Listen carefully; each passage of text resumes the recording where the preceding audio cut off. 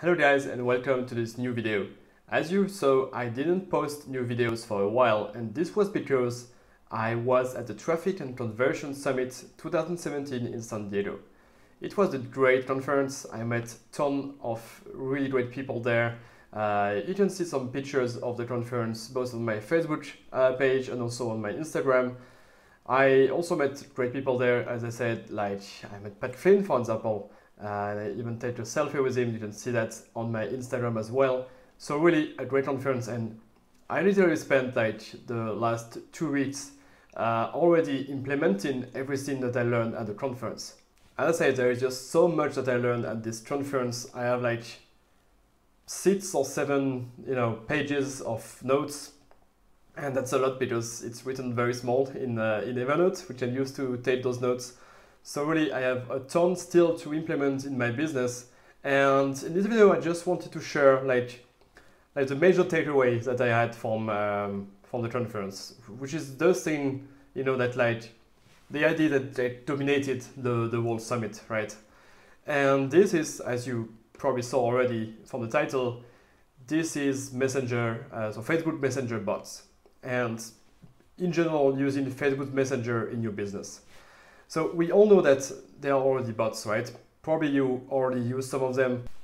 For example, when you are booking a ticket from an airplane company, right? Now you can actually subscribe to notification, then they will tell you like when is your flight, if it's delayed, if it's not delayed, things like that, right? So we already know that there are bots out there. So at this conference, people say that yeah, they are using bots in their business to answer to people.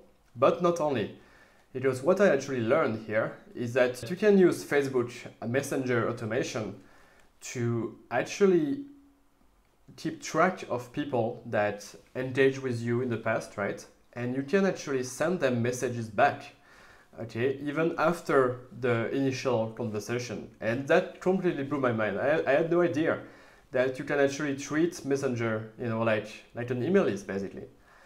And what people there showed is that you can, for example, run ads, okay, on Facebook, but it's set to tell people, okay, just go to this page, visit this page, you will get a free download, for example, and then you get their email address.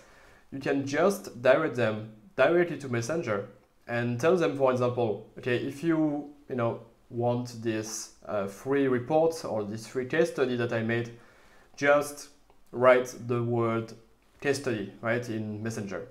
And then you can tell the bot to automatically send them the file. But then they are actually recorded into the app that you will use to do that. And you can then send them messages again at any time in the future, for example, with some offer. And people show that, for example, used in e-commerce, the open rates of those broadcasts on Messenger were crazy, like nearly 90%, and click-through rates were like 50%, because it's like a friend would send you a message, right? And this also completely blew my mind. Like when I compare that to my emails, for example, and people told me I have great numbers for my emails, I have approximately like 25% of people that open my emails, right? And then about 10% of the total people I send to are actually clicking through, right? So it's like nothing compared to those numbers that people say for Messenger. And therefore you can also get very cheap leads, right, for your business. So that was my major takeaway from this conference, and the thing I'm working on at the moment. So I decided to, they spoke about a lot of different software that you can use to do that. And I actually decided not to use any of those, but to build directly this into my own software that I use for social media automation already, which is called Pure Social. And actually you can now use it as well. And I will link to that in the description of this video, but it's just at puresocial.io, right? You can just go there. It's in beta when this video was recorded, so you can just go there and try it for free, right, even in the future.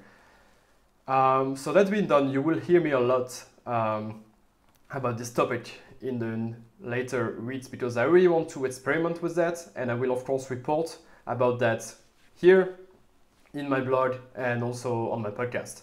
So again, that was my major takeaway from the conference. If you have been there as well, I would like to hear what was your main takeaway from the conference. So if you were here, just post below and tell us what was your major takeaway from the conference. That being said, it's already the end of this video. Thank you again for watching it. Again, I would love to have your comments on what you learned in this video. And again, if you were at the conference as well, just leave below what was your major takeaway. And again, thanks for watching this video, and I will see you in the next one.